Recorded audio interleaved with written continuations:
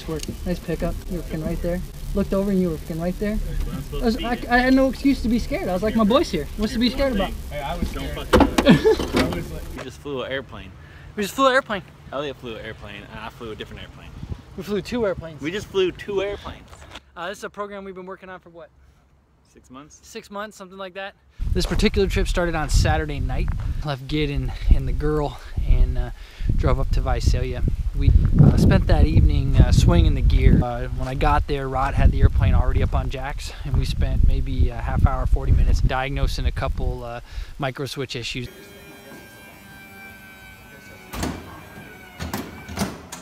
Came in early Sunday morning, and the first step was just a high power engine run. Rod had the prop governor off. Sort of a good last check for Justin and I. Just wail on the motor a little bit. Just make sure that anything that's going to happen happens while the airplane's on the ground.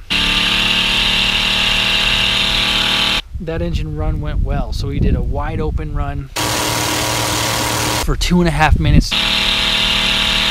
System could cool. We didn't have any weird prop stuff. So we're ready for the low speed taxi. The only thing that's left is fix the canopy before we fly. You got it. Is it my call? Brakes are good. Brakes are weak, but I think they'll do. Well, no big leaks, etc. Pushed the airplane back in the barn and just sat and thought. So Justin, Rod, Bo, Jason, myself sat down and just went through, made sure the whole thing made sense. At this point, you know, more and more people are starting to show up at the airport, and with that comes the pressure. With an airplane like that, where Rod has spent 20 years building the airplane, means there's a lot of people in the local area that are vested in its success. So as soon as word got out that they're planning to fly Sunday, the people came with it. So.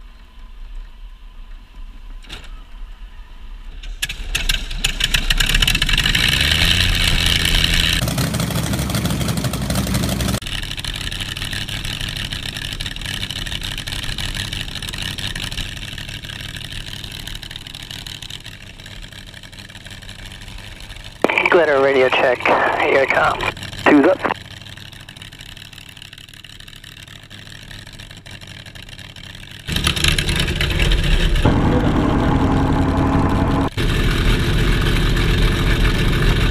So then we stepped to the airplane for the flight.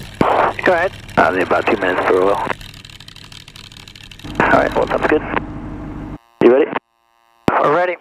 And by the traffic, Sparkle 1 is going to be taking the runway 30, will be left closed traffic, picking up a experimental first flight for the left 30 pattern, so we'll be about 2 minutes on the runway as by the traffic. Radio check. Loud and clear. Visalia traffic, Glitter 1's taking runway 30. 30 seconds. 10 seconds. Brake release. Power's good. Airspeed alive. 60 knots. Holy cow. Off the ground. Roll heavy, 3-axis control. So it was good. heavy laterally until that jam broke loose. All of a sudden I had lateral control. Yeah, did you see it? Started the climb, everything looked good. We do an offset approach where you actually take off and then turn the airplane degrees, which effectively lengthens the length of the runway and then sets you up real nice for that dead man turn in the event that the engine does fail. Now that's when I noticed some resistance in the ailerons. It surprised me. The lateral stability appeared to be much higher than I expected, and then boom, the aileron forces changed. So it turned out that just a little piece of the skin coming down off the top skin of the wing was actually impacting the aileron. We found that once we got on the ground, but at the time, you know, it's force, force, force, boom, big change in force, and then we have free ailerons again. I got a low voltage light. There's Rod in the white hat. Crosswind turn, selected gear up. Hydraulic pump is running, which means the alternator is taking a lot of load. We got a low voltage light, which drew my attention down to the cockpit, where I noticed that the RPM had ran away. Propeller governor issue of some kind. Anyway, we had over revved the motor by about 1500 RPM, sometime between breaking ground and that control jam. I think we might have a governor problem. Peak RPM was just about 6,000. So now I'm halfway down the crosswind leg with an over-revved motor and gear up. First question for me was, can I pull enough power off the airplane to get below redline RPM without getting below the minimum power required to hold altitude, because we're sort of in a nasty spot on the airport. Back to 45 now, only at 20 inches. I've got all 8 EGT alarms. Let's see.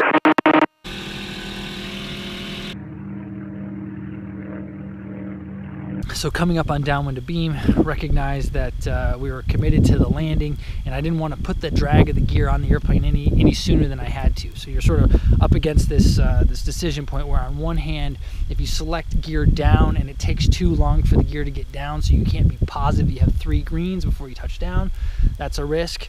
And on the other side, if you throw the gear out too soon, you're dealing with the drag of that gear longer, which means that you're effectively lowering your chances of making it back to runway. I think we're done for the day. Copy. This is going to be a flaps up approach. By cellular traffic, glitter 1, downwind to beam, 30, gear still up. Gear's coming down. Gear's coming. I got 3 greens. I see 3 good.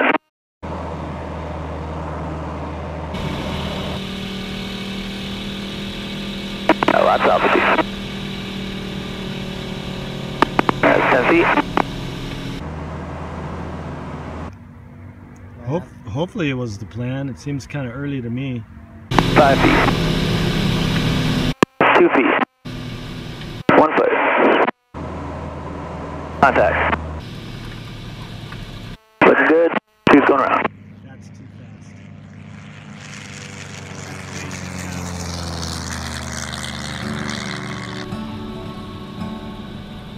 And by tail traffic, 131 runways off. This is midfield left down 130 will be a full stop at by tail. So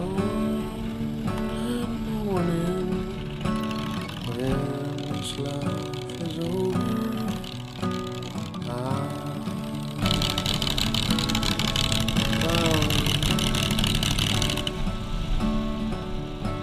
to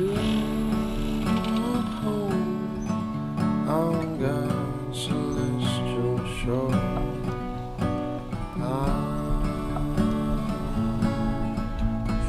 It flies! It's the first flight. Congratulations. Congratulations, Rod. Oh, it's in the refrigerator. Congratulations, sir.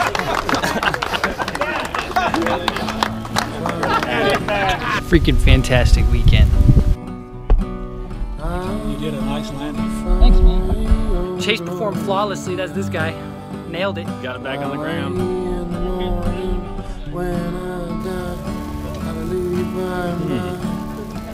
When I got into EAA, it was just for guys like that, for projects like that, right? A guy blasting his hanger on the freaking most awesome thing he can think of. Very inspiring. And an exciting day for all of us, including Rod. So congratulations to Rod. You have a fantastic airplane. A couple little bugs we're going to work out, but it should be good. Airplanes are cool.